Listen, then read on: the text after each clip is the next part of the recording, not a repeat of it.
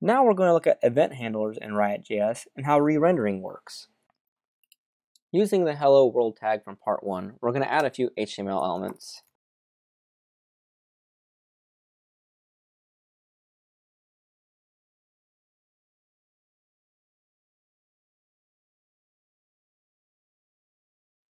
As you can see, I've added an onKeyUp event to our field. When a key is pressed, the add method is going to run. We need to add the add method to our JavaScript. Now what I'd like to do is every time a key is pressed, I'd like to add or increment a count integer. Now if I test my field, it should increment my count. Now let's say we wanted a button that subtracted from our count. Let's go ahead and add one.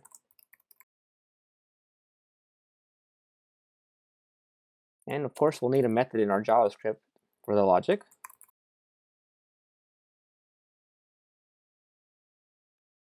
Let's go ahead and test our subtract button to see if our decrementing works. Seems to be working fine. However, once I get past 0, we start getting into negative numbers. So let's fix that.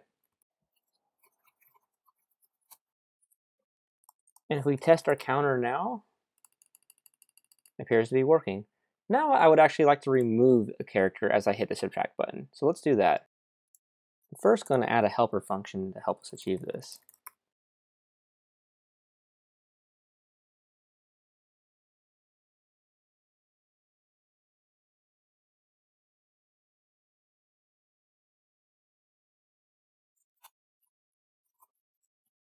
And to test, as you can see, each character is being removed on subtract. One thing that's really neat about RiotJS is its ability to reference DOM elements by ID.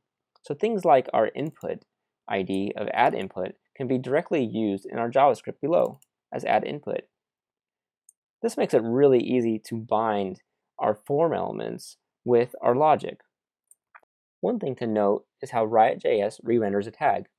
When an event is fired, such as a key up or a click, Riot is told to re-render. Now, in asynchronous operations, such as like AJAX calls or timeout, you'll need to re-render the tag manually. Let's go ahead and do that.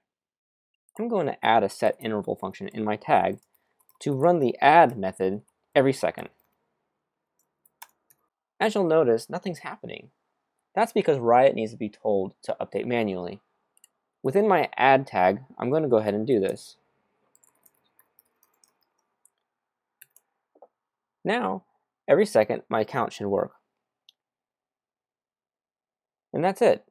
Thanks for watching.